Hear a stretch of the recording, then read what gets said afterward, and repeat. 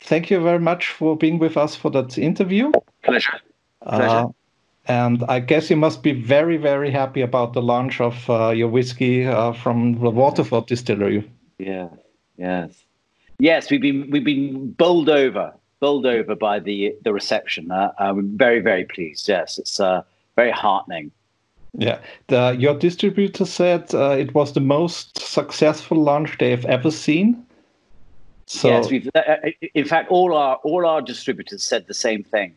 Right. I think what it shows is that there's a thirst for wanting to know more, and so everything we've been working on, I think people have poo-pooed it and they've mocked it and they've joked about it, but the reality is the consumer, who we have all educated into whiskey over the last 20, 30 years, well, they want to know more.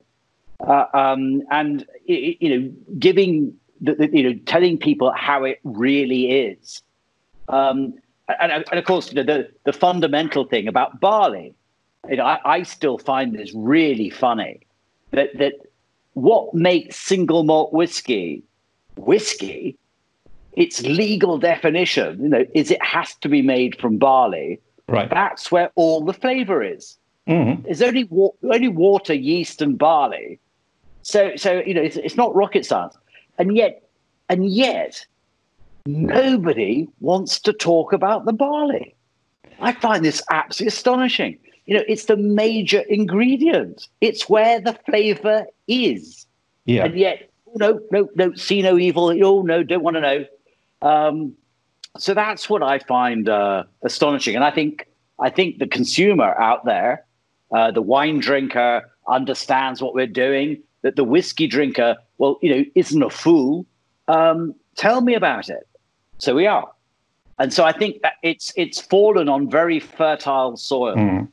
I've heard the story that it was Duncan McGillivray that brought you over to Ireland in some way by talking about the barley there. Is that true? Absolutely. Yeah. But as you know, I was in the wine trade for half my career. 220. I've been in the drinks industry for 40 years. So I've gone from the wine side, from growing wine to bottling wine, labeling wine, shipping wine, retailing wine, to retailing whiskey, shipping whiskey, bottling whiskey, growing barley, distilling it. So I see both sides of the industry. So I think I'm in quite a unique place. And I realized in around about 95, the early 90s, that with this sort of renaissance of single malt whiskey. In fact, renaissance is not the right word. This naissance of single malt whiskey, and you're looking at how it was done and thinking, well, I'm sure I can do this better myself, which is how I set out to buy Bruichladdich, which took a long time. It took almost a decade. And then with Bruichladdich, I met Duncan McGillivray, who was the engineer at Bruichladdich, had been since the 60s. One of those people in your life you come across that you never forget. Very quiet man, very, very, very softly spoken. But one of those people that you just click. I just really got on with him. And of course, he was tasked with getting all the old Bruichladdich machinery going again, and of course, keeping it going. And so when I got talking to him about barley and my ideas for barley, which was, it says Scotch whiskey on the label, so it ought to be Scottish barley. And really, we ought to try and grow it on Islay. And of course, none had been grown on Islay for, since the First World War. So, everybody forgot how to do it. The climate's quite difficult. We're quite a way up north. The growing season is very short because of the autumn gales and the spring storms, which means getting on the ground is very difficult with machinery. But then we make up for it with very long daylight. anyhow, so Duncan helped. We talked about barley. We persuaded a few farmers to grow barley again, and we started distilling them. But my theory was that different soils. This comes from the wine background. Different soils, different microclimates. This concept of terroir, which seems to frighten some people as being rather sophisticated and mysterious, but really it's just grown-up gardening. How the microclimate, the soil, the bedrock, which gives you the soil, the altitude and drainage and topography, all these things influence how that plant grows, and we all know it with a vine. Mm-hmm. The medieval monks watched it happening. And the appellation contrôlée system enshrined it in law. The funny thing was, everybody in the continent understands terroir, but for some reason, this side of the channel, we seem to have forgotten about it. So I wanted to introduce that concept to growing barley, and my theory was that it ought to, if barley is where all the flavor is, well, then how it grows and where it grows should have some impact on it. It goes to reason.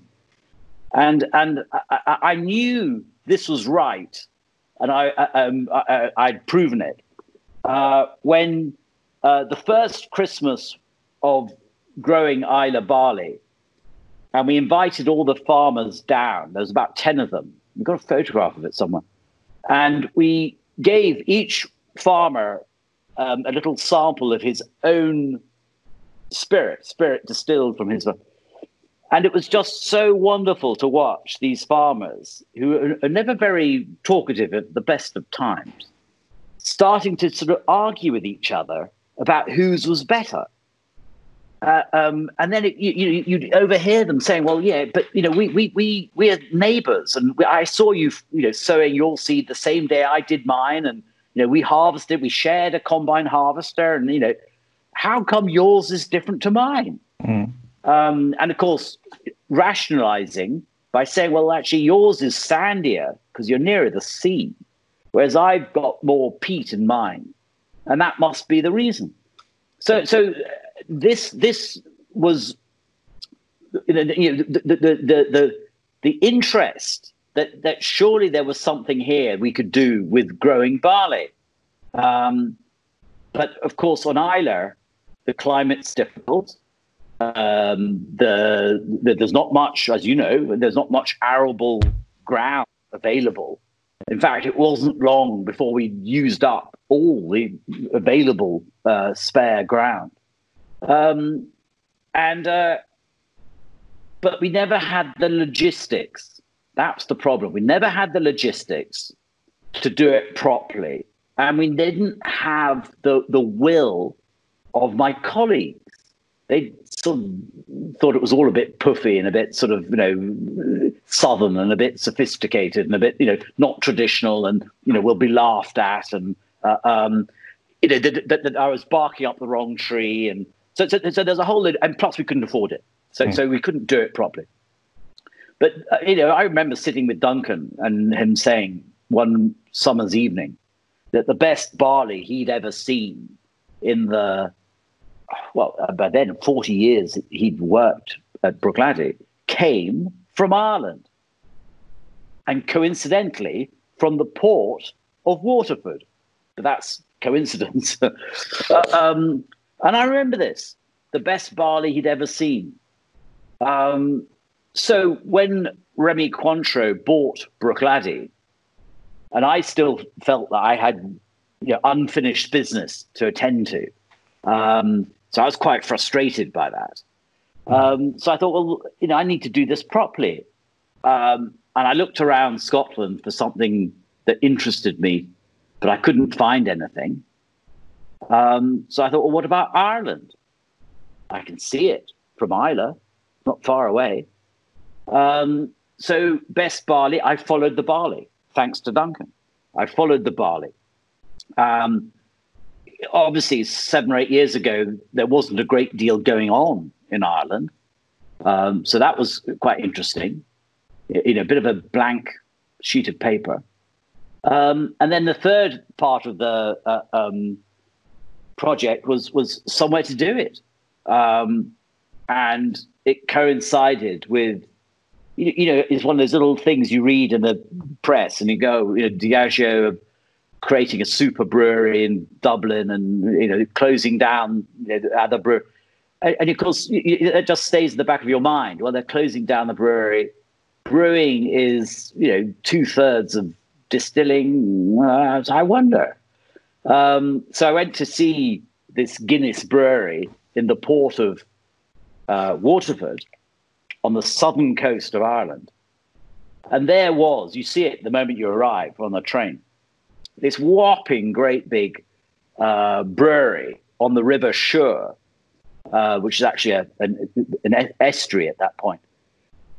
And, of course, inside was this Aladdin's cave of equipment, the likes of which you've never seen in a distillery before. And remember, I came from Bruichladdich, Victorian distillery, wonderful cast iron stuff, which I just adored, And this was the antithesis, complete opposite. This was more stainless steel than you could shake a stick at. Woo, bling, bling, bling. And you think, well, actually, you know what? This is, who's going to use this? It won't ever be used again as a brewery because Diageo will, had said it couldn't be. Not much, use for it. So I was able to buy it relatively cheaply, bearing in mind it had only been built 10 years earlier in 2004. And shut down in 2014. So 40 million euros of state-of-the-art brewing kit. New, right? Well, yeah, and it's amazing. It's important. This is no Bruichladdich. It doesn't have that intimacy, that Hebridean beauty, the romance. No. This is a Formula One race car. This is a thoroughbred. You don't fall in love with it; you're in awe of it. Let me make that plain. This is humming. This is poetry. So the first thing we had to do was introduce the copper, which is the distilling bit. And funnily enough, when Waterford was being built in 2004, we were raiding Inverleven Distillery on the River Clyde at Dumbarton, and removing the stills that had been used there intermittently since 1974 to make a pure single malt that was used by Hiram Walker. And so this sort of unknown, hidden distillery, fun enough, it was a vertically integrated distillery. Most distilleries are horizontal. This was actually shoehorned in between lots of other buildings. It was built vertically. We'd been tipped off by a wonderful demolition guy who'd been charged with blowing it all up, knocking it down. And he said, look, if you get in there quickly, you can take what you want. So we did. And we ran Bruichladdich, Duncan McGilvery. We ran the distillery, spare parts on lots of bits we raided at that time. But of course, the 2 or 3 stills, one of them we used Ugly Betty. It's a Lohmann still, experimental Lohmann still, the first one we used to make some gin. But the spirit and the pot still sat outside the distillery. The one down in Port Charlotte and one at Bruichladdich. And that's where they sat. So these stills, although they were built in 74 by Blair's, hadn't really been used very much. They've been used for about 15 years, and then it was shut down, and then we shipped them to Islay. They sat there for another 10 years, so they hadn't been used that much. So we were very lucky to be able to ship them, having gone from Glasgow to Islay, from Islay to Waterford via Forsyths, who refurbished them for us. And so very quickly we were able to convert this Rolls-Royce into a distillery. In fact, it took us 1 year and 1 day before we were distilling. And during that period, this was 2015, the important provisioning was put in place, the logistics. This is what makes it all work. Because I wanted to grow barley on different farms, which means it's got to be stored, because as you know, the barley harvest is a 2-week window. So we wanted to make a million litres of alcohol. That was our sort of token goalpost, which would mean we need to buy 5,000 tons of barley off the field. Where are you going to put it? And more importantly, how are you going to keep it separate? So you know that this came from that farm, that came from that farm. When you've got 3 trailer loads of barley winging their way from each farm, 40 farms, in a 2-week window. Sure. You can imagine it's So with the Dalton brothers, who liked our project, who liked the idea, they built us a bespoke entrepot. Warehouse is not the right word, entrepot, designed to store 130, 140 tons of barley per farm in their own concrete bins with air underneath and delivery mechanism above, with a dryer, a dedicated Alvin Blanche dryer. So this is a game changer. So this means that we can harvest one farm during the day.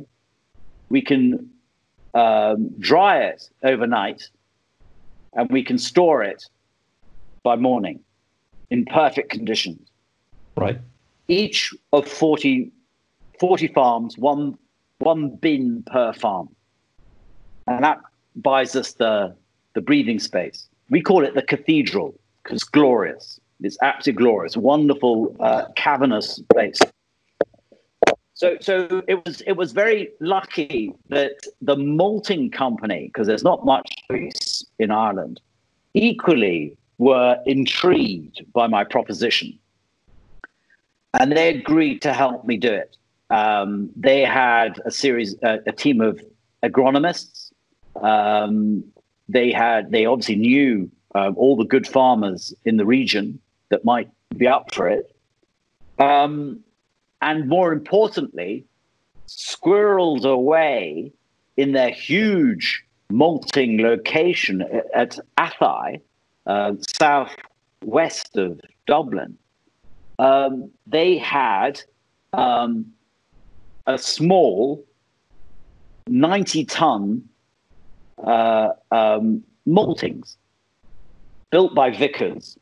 Bobby, it's called a Bobby malt. And they shut down, but they had it there. And so they renovated that. So we have the dedicated use of this small maltings. And, people ask about, why is it, 130 tons? Well, this malting operates on 90 tons of barley. So 90 tons obviously isn't 130. No, but we lose a lot. So when the barley is off the field, depending on the yield, there's a lot of dust and roots and bits and pieces, which screenings they're called, which go. And of course we dry it. So that dries it down to 90 tons. So the 90 tons goes into the 2 different parts of the malting, and will deliver to the distillery 75 tons of malted barley. So we lose almost half before we've even started. So we then call on that barley, one farm a week. Takes roughly 5 days to ferment it, 5 days to distill it. So they overlap. And so we can trace that barley from the field to the storage, to the maltings, to the distillery, to the barrel in an unprecedented way. So that gives us 40 mini Waterford whiskies a year, 200 barrels of each. So it's not an insignificant. We're doing this. It's an artisanal approach, but it's done in a serious scale. So 200 barrels of each. Same sort of wood policy for each farm, so that each farm is in its own right a standalone, should we wish it, Irish single malt whiskey.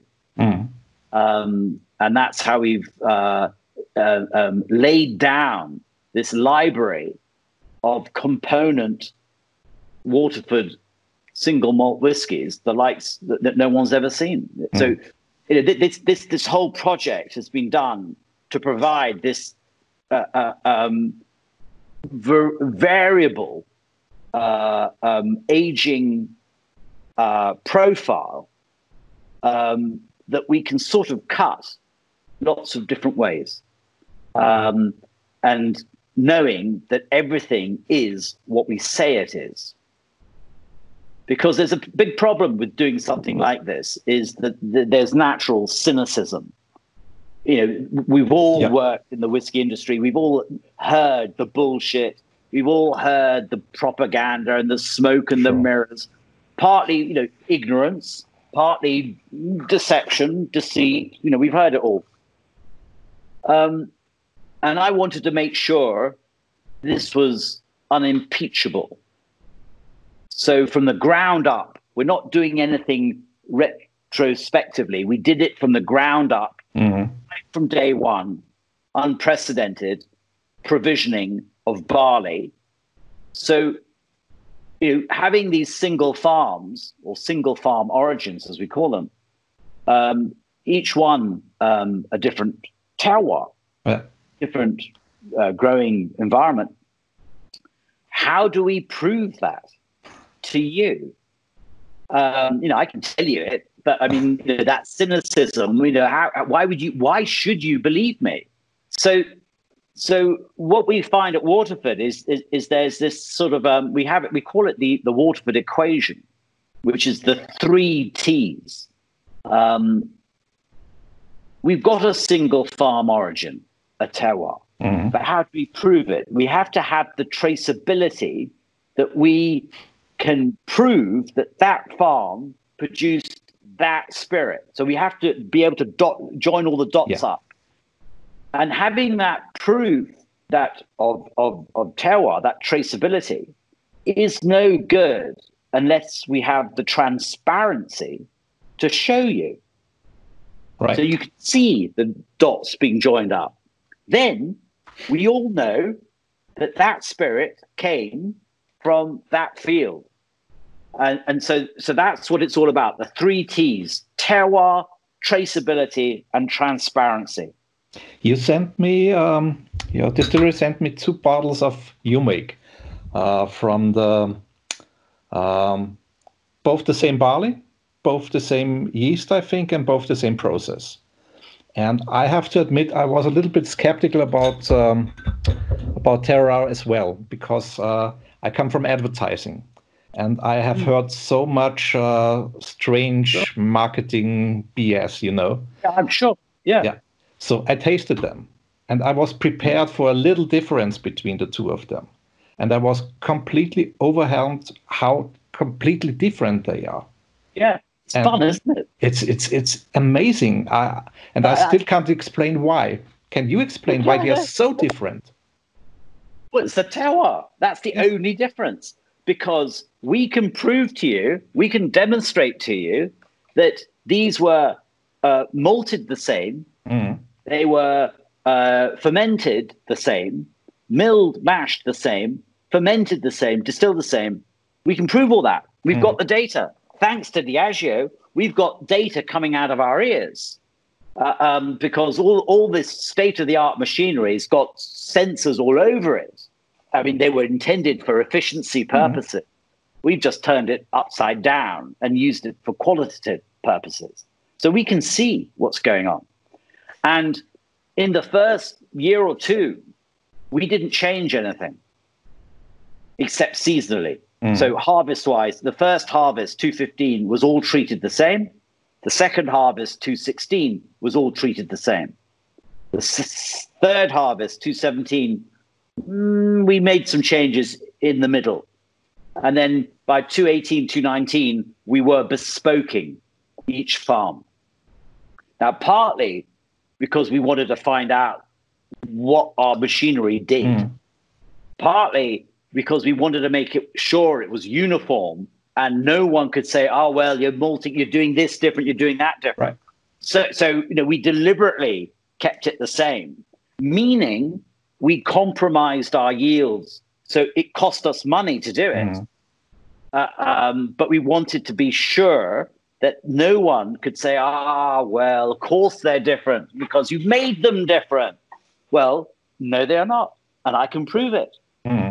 So this is part of having that data, the terroir code on the website. Right. You can see. Yeah. And it's only in beta stage at the moment. We've got so much stuff, information. It's trying to work out ways of presenting it that make sense to people. So we'll improve it as time goes by. So no, they are malted the same, they are fermented the same, distilled the same, and they go into the same sort of wood. I've told you that already. Well, in fact, those samples you're talking about haven't been in wood yet. So you are seeing only the barleyness, the influence on that barley growing. And the difference in the two you've seen or nosed is that one of them is a very sandy soil. Right. And the other one is glacial drift. So it's silty. All right? Yeah. So that's the difference. We know when they were harvested. We've got all that information. So you are nosing terroir. Right. So you say that's more difference than between different types of barley. The terroir has more influence on the taste than the type of barley. Yes, that's something we've discovered accidentally, and a bit of a surprise, because obviously, knowing as we do the cynicism of our industry, one of the critiques of what we did at Bruichladdich when we tried these single farms, despite not having as I said, the wherewithal to do it properly, was certain people would say, but there's no scientific evidence to prove that terroir exists. And blow me down, they were right. There is, or was, no scientific evidence to prove that terroir exists. I looked, there isn't. The French, Germans, winemakers, they take it for granted. Sure. They know it exists. The medieval monks knew it, they just didn't give it a name. So nobody bothered to actually prove it scientifically. So I have. So we did with the first definitive terroir proving study with the Ministry of Agriculture in Ireland, Dr. Dustin Herb from the University of Oregon, Dr. Macaulay from the Ministry of Agriculture in Ireland, Cork University with their mass spectron gas chromatography machinery, and Dr. Harry Rifkin, who is Scotland's leading whiskey laboratory analyst. And over 3 years, we've been monitoring the same bits of ground and doing the definitive study. Not 1 year, not 2, but 3, just to be sure, just to make sure it's all right. Right. And one of the things, and this will be peer-reviewed and will be published in the International Distillers and Brewers Society in the autumn. In fact, COVID was part of a problem with, we would have released it sooner. Anyhow, the first thing is I can reassure you that, funnily enough, terroir does exist, and we have the evidence to prove it. So now, no one can say that it doesn't exist. It does. But one of the things that was a bit surprising was that the variety of barley was less impactful. And how come? Why is this? And of course, when we investigated, the major barley, and this is sort of symptomatic of the issue about how no one takes barley that seriously for flavor. They do for yield, but flavor less so. And it goes back to the 60s when research was done, commissioned by the big guys, about how to make more barley, greater yields, shorter lengths of straw, more grain, fatter grain, more disease resistance. It was all about yield. How do we get more per ton? It wasn't, how do we get more flavor? So as a consequence, the varieties that were propagated from the 60s were never propagated for flavor purposes. And the varieties we use today, always improved year by year by year, are just genetically too close together to those ones from the 60s. So if you want varietal change of flavor, you've got to go back to varieties before they started this propagation program. So you've got to go back to before the 60s. So to beer barley and things like that, right? Sure. So we're cultivating a variety that was famous in the 50s called Hunter. We're cultivating, from a museum 5 gram, seed samples. We've had to propagate it up, bulk it up. And the same with another one from 1900 called Goldthorpe. And then a sort of Irish equivalent of beer, which is fun, it's just Old Irish, which is the sort of indigenous wild variety that used to grow in the Middle Ages. The yields are appalling, but that's where you actually get larger flavor differences because they're genetically further apart.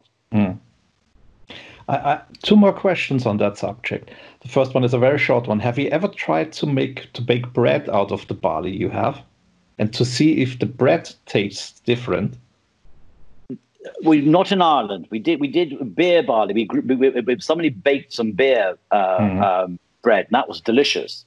But no, it would be. Yes, why not? We should do that. It could be interesting.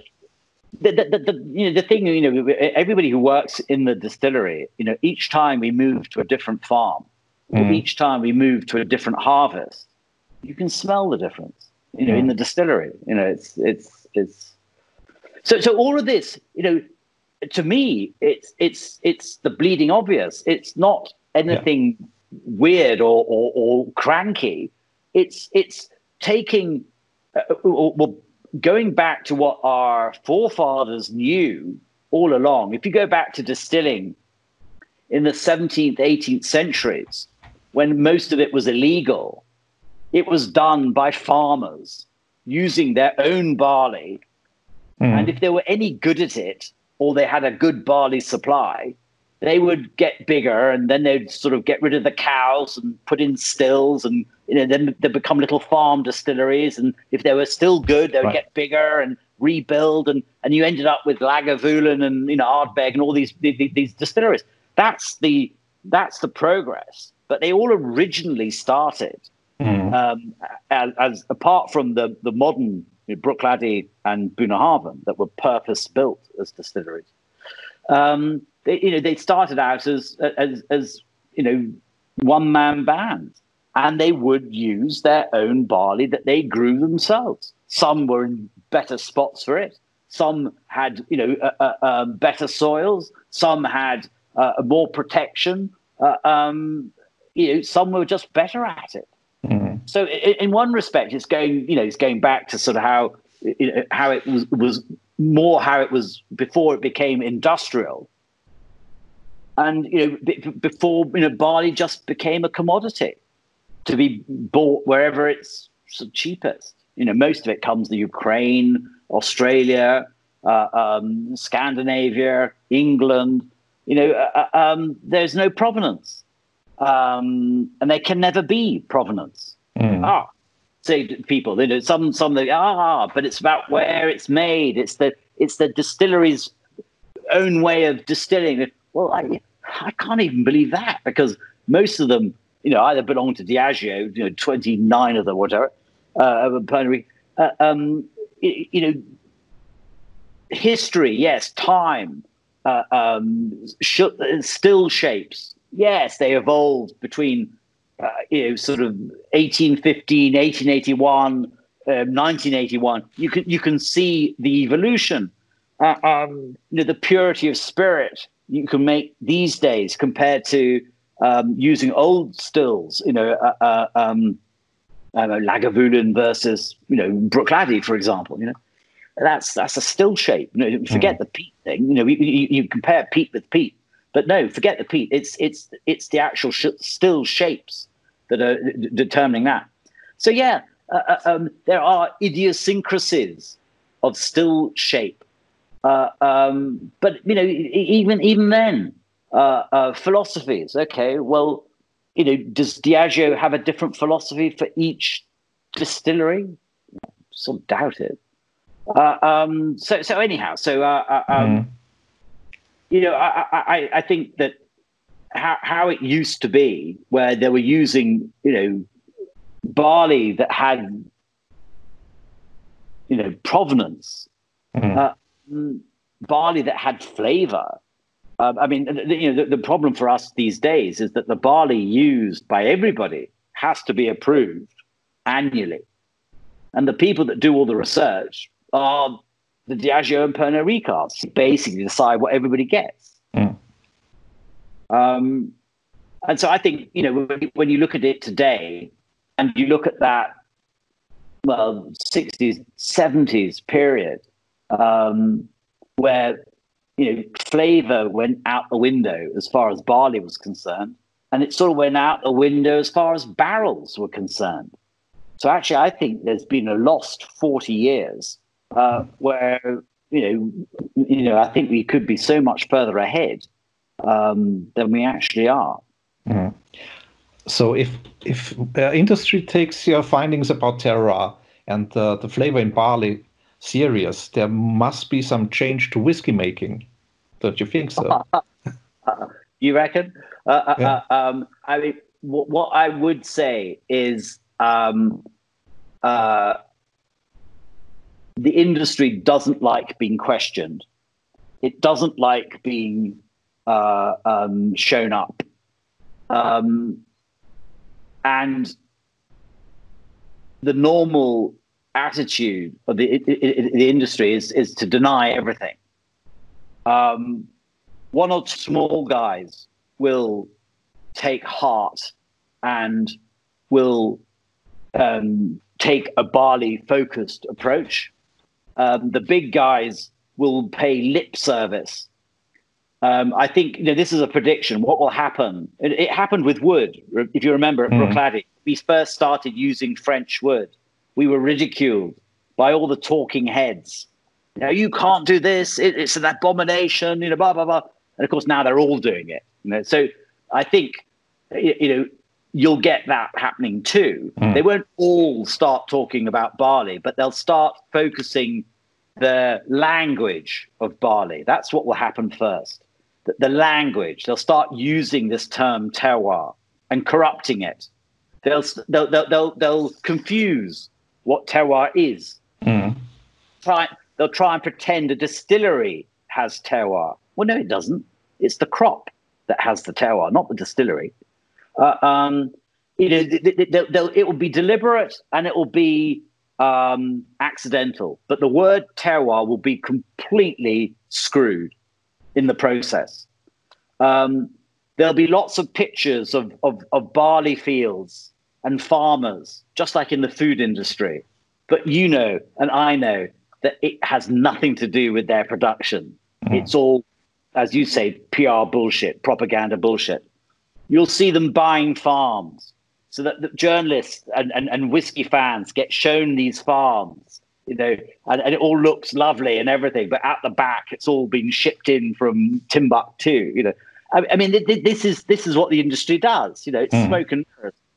But some of it will trickle down. Some of it, or rather the other way around, will trickle up. Some of it will. Just don't a question. Hold your breath. Does it change your wood policy? I mean, if you want to preserve the taste of the barley in the whiskey, do you have to take a soft approach to the barrels that you use? Well, as I said, we do the same approach for every farm. So every farm goes into, there's 200 barrels per farm, goes into the same proportions of wood. Now, that's fundamentally American oak and French oak, fundamentally, okay? So we all know about first fill American oak. It's the basic yardstick for 90% of whiskey maturing. Trouble is, first fill American oak has gone really downhill in quality. The Americans, not being stupid, are saying, well, why are we giving these barrels, sending them off to the Scots, and they're using them and getting use from them?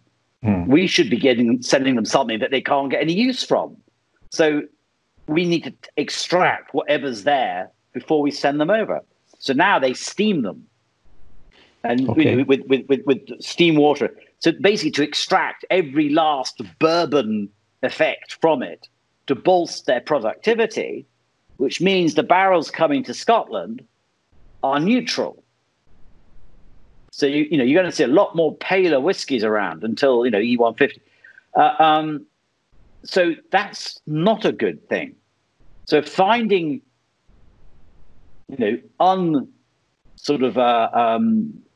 manipulated first fill American oak is now the big game. Is to get first fills that actually are what they say they are, that haven't been completely eviscerated. And then, of course, we use French oak, which is spicier. It's more toasty, buttered toast, less caramel and vanilla, but more toast, more sophisticated flavor, and more variety of origin too. The different forests of Trancé, Allier, Vosges produce slightly different woods, which the wine industry has exploited for a long time, which I know about. So judicious use of French oak is necessary because too much can be domineering. And it's not what went into the barrels that's relevant. It's the wood itself. So when we use French oak, we steam clean them to remove any trace of wine, because we want the oak, not the wine. And we go to the best chateaux in France because, funnily enough, they bought the best wood, the best barrel makers, the best forests. But it has to be used very carefully. We also use virgin French oak from the forest of Limousin, and we use that for color. So if you use first fill French for spice, virgin French for color, virgin American for color, first fill American for roundness. We then use what we call VDN, vin du naturel, which is an all-encompassing winemaking term for fortified wine. So, in other words, sherry, port, right, Madeira, Banyuls, Rivesaltes, Morey, the lesser appellations that use the same method of winemaking, fortified wine, adding alcohol to stop the fermentation, leaving residual sugar. And guess what? Those we don't steam because we actually want that sweetness. So VDN is the term. It's what sherry used to do before 1988. Sherry barrels were used for that purpose. Sherry was shipped to the UK, as was port, as was Madeira. It was all bottled up in the ports of London and Leeds, Liverpool, and Cork and Dublin. And the barrels were sent off to distilleries. But that doesn't happen anymore. Everything's bottled at source. So there aren't barrels. So, people tell you, we use sherry barrels. Not really. Prepared ones. Yes, they're barrels that might have been made in sherry land, but they're not really what we would call sherry barrels. They're very, very few and far between. But there are other winemaking areas that started to use hogsheads, and so we use those. So we use it as a general term, and we use those for sweetening, because, as you know, we go unplugged. We don't color, we don't filter, we don't chill filter, we don't use enzymes, we don't do anything. So the whiskey's color comes from the wood. And then there's a sixth element, which is what we call exotic. And that's a small, that 5%. And that is things like weird oaks, like Quercus humboldtus from the Andes, which is quite high in eucalyptoids, and one or two other white American oak varieties, which we know just a little exotic. So each farm goes into the same proportion. Right. So as I said, we could replicate each farm as a bottling if we choose, or we can select out what bits we want and what bits we don't. So this is all about not just making it difficult, but the other way around. It's giving us choices. It's giving Ned the biggest cupboard of ingredients you've ever seen in a distillery. Now, cynics will say, but distilleries, but they've got hundreds of barrels. Yeah, but it's the same whiskey that's in them.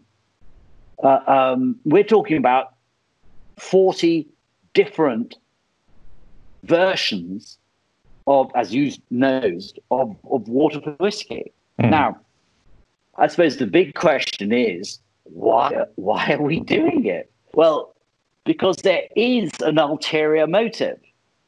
And the ulterior motive is, again, an influence from the wine world.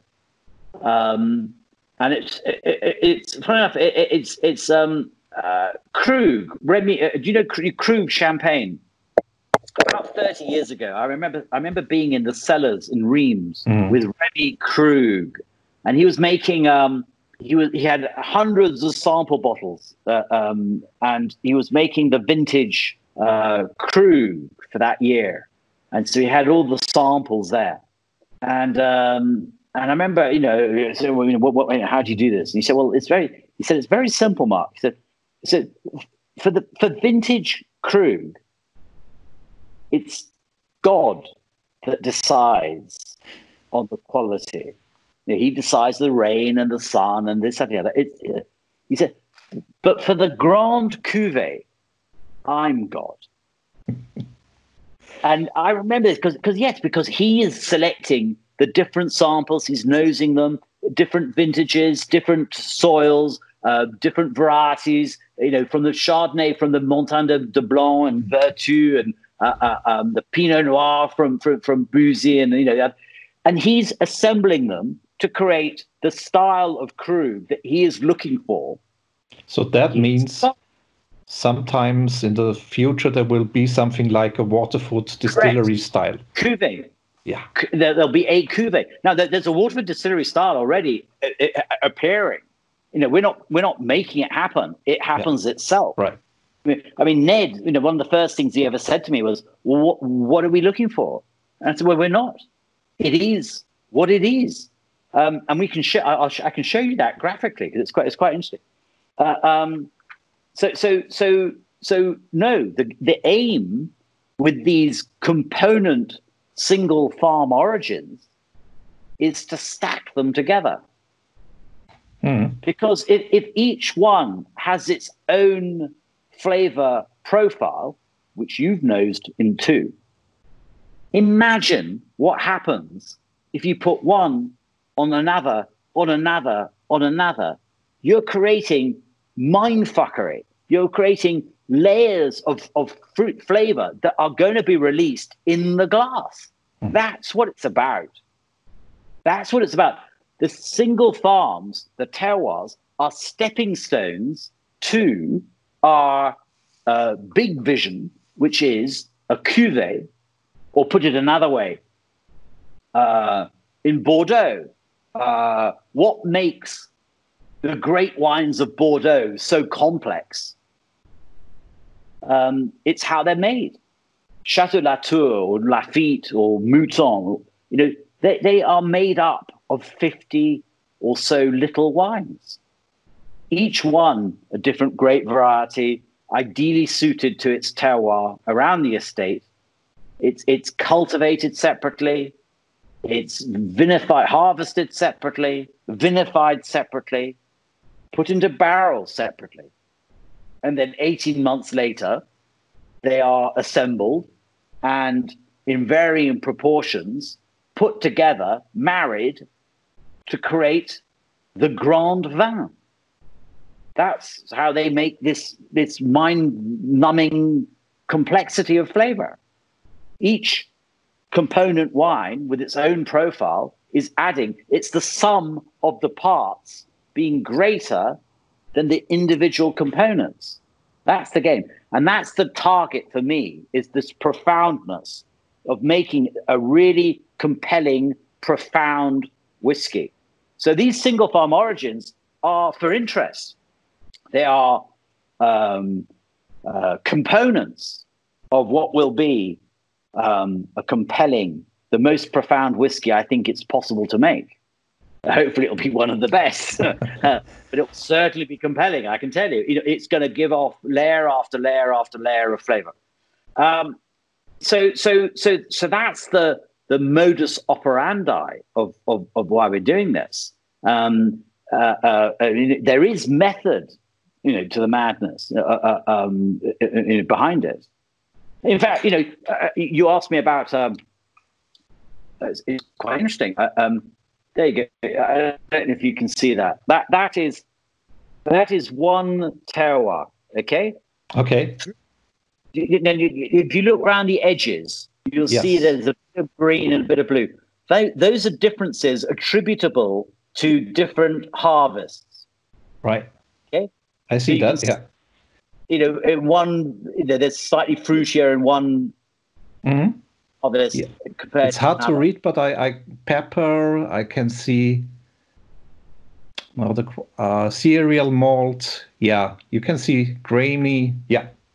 But look at the shape overall, the yellow shape. Yeah. Just keep that in your mind, the yellow shape, okay? Here's another one.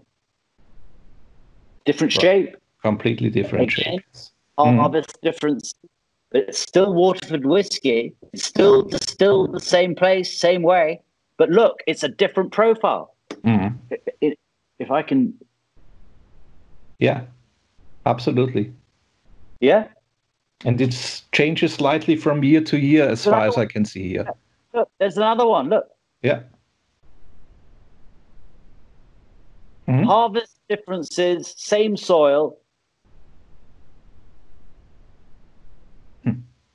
Right. Now, if we put this together, you get that. That's Waterford whiskey. Fascinating. It is. Fascinating. Now that's just a part. We've got 40 of them. Yeah, that's just a part. So that's part of the terroir study. How do we get those graphs? Well, we use the latest mass spectrum gas chromatography. The concept's been around for a long time. Yes. You can take spirit, you can analyze it, and it gives you that. No, that's fine. That's nothing new. What's new is the olfactory part. You can now attribute, the sensitivity is there, you can attribute actual aromas at the time they're being given off. So it's quite complex, but you can marry both what you're seeing analytically with what you're smelling. And in fact, we've discovered in this process 8 new unnamed flavor compounds. So it's absolutely riveting stuff. It's fascinating. Now the thing is, testing it in sample bottles or in a laboratory, it's all very well to do it that way. The proof of the pudding is whether you notice it when you're drinking. In other words, not really paying attention. And I didn't experience that till only about 3 weeks ago. It had always been part of study, part of But I sat down with some farmers here on Isla who knew I'd got these first bottlings of Waterford, and they were very interested to try them. And we sat there and we chatted away, and we tried one, and yes, that's very interesting. And tried another one. Well, that's very different. Wow, and this was drinking. This was not tasting. There's a big difference. And the third one, well, it's different again. And you just think, this is great because I'm just letting it, wash over me. And these guys are getting exactly what I thought they would. I'm getting what I hoped would come through. I was a bit worried that, in a social environment, if you weren't paying attention, that you wouldn't notice it so much. But on the contrary, it stands out like a, sore thumb. And then, of course, by the end, you go, well, okay, let's try a bit of each of them together, like that graph. And it's even better, and you go, well, that's it, man. That's it. That's the whole principle. The fun that we had that evening was just, you think, well, this is what whiskey is. It is fun. It's not an ordeal. We're not trying to sort of, be pretentious about it. I've explained to you why we're doing it and where we're going. We're just really intrigued. And we're so intrigued, we think that you might be intrigued as well. This is not aimed at, every alcoholic or every corner shop. This is, this whole concept is aimed at people who, are curious. They want to know more. They want to understand why. They're intrigued. And we're just really pleased to share our intrigue with you. This journey of discovery, and it's not over. We've hardly started. These spirits that we've bottled up now, which have been so well received, sold out in Germany, in Belgium, in Holland, in the UK, in Ireland, within 3 hours. The reception of those spirits, and they're for drinking. They're not. They are for drinking. It is testament to the fact that people are,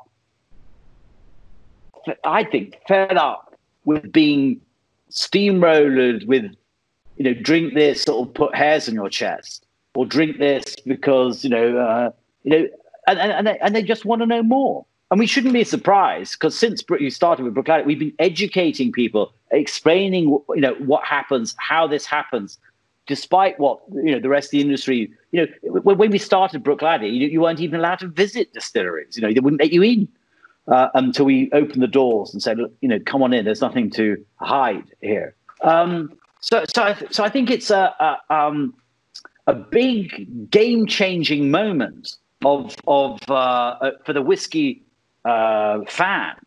Not all of them, because I know a lot of people would just be very, very happy carrying on. That's fine. There's no issue with that at all. There's some excellent whiskies out there. Get stuck in, no problem at all. But if you are at all curious to know, well, here's your chance. And I think, for people that drink wine, are familiar with the concept of terroir, it's not scary, it's understandable. Hey, here's an entry into a new world. If you're a whiskey fan that's been there since the beginning, back in the 80s, whatever, all those old whiskies have gone. All those pioneering whiskies that were liberated in the 80s from distilleries that had been shut down in the early 70s. I mean, those were halcyon moments. I remember it well. But they've all gone. Those stocks have all gone. Those innocent days have gone. They have. The wood is recycled again and again and again and again. The barley's been standardized. I just think that there is disillusionment from those early pioneers who had it so cheap, so old, and so rare. And that's all gone. Now, old equals outrageously expensive, but the quality is, really poor. It's literally scraping the barrel. You got a 70s, 80s period of pretty nondescript performance. It's only sort of in more recent times that I think the farm distillers, the Kilhomans, the Raasay distilleries, the Ardnamurk, who, small distillers who perhaps saw what we did at Bruichladdich and thought, well, hey, look, we can do something here. That's sort of changing expectations. And of course, those whiskies are getting older and older. The whiskies that we have pulled now are barely 4 years of age, but you'd think they were 10. As Serge, Valentin reviewed recently. Mm-hmm. It's the beginning. Imagine what they're going to be like when they're 6 or 8 or 10. I mean, that's what I just, we've given birth to this monster of complexity of flavor and stuff, and opportunities. And it's only going to get older, And of course, one of the things we made sure we did when we set up Waterford was correcting mistakes I made at Bruichladdich. We never distilled enough, the financial model for Bruichladdich at the beginning. So we were always dipping into our first spirit. So it never got old because we were using it quicker than we could, Sure. So with Waterford, we made sure we've distilled 1 million liters, or as near as damn it, each year. So when we do Bannow Island, first edition, 1.1, and it sells out in a nanosecond, well, we can revisit it. We can have Bannow Island 1.2, 1.3, 1.4, and it could be 5-6 months older age between them. We may, and that's from the same distillation, the same harvest. So we can keep revisiting the same harvest, and we can go to another harvest. So that would be a 2.1, 2.2. So the permutations are riveting. That will be a fun journey, and we're very much looking forward to that. So I think that's a very nice end to a very nice interview. Thank you very much for talking to us. I hope I haven't bored you too much. No, I hope I haven't bored you too much. Not at all. Not at all. It was most interesting. Thank you so much. Thank you for your time. And it was a pleasure for us. Okay. Adieu. Prost.